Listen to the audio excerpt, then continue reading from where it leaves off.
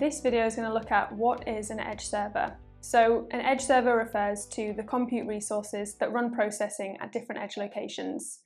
These can be a number of different locations depending on where the edge spectrum is. So usually this starts from on-premise edge at one end to the regional edge at the other end.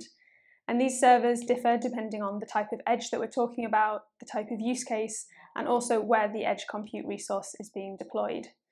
So I'm going to talk through 4 different types of edge server locations. So first one being regional edge or CDN server.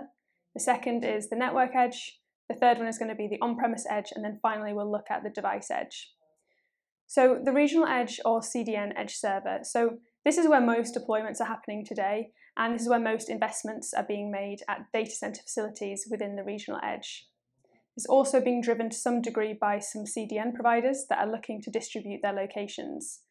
These locations, they can be as large as a hyperscaler data center, and the edge nodes here are likely to be within a standard data center server.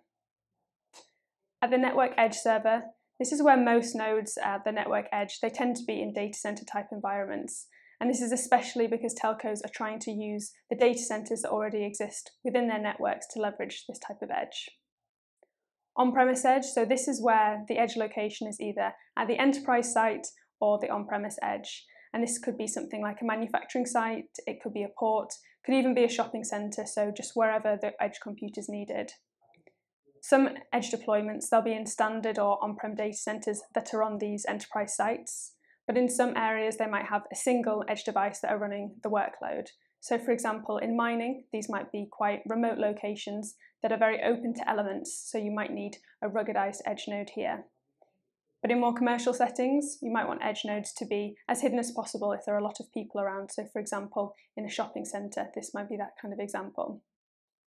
At the device edge, so we would define this as the edge compute residing on the end device. So that might be on a camera, for example, or potentially on a drone. And this is where a separate device is attached to the end device. So for example, asset monitoring. So you might attach the edge node to an asset to monitor, for example, the whereabouts of it or its condition, and feed that data back to whoever is analysing it. These are probably not edge servers in the traditional sense. They're more likely to be a small computer or hardware installed on the device itself.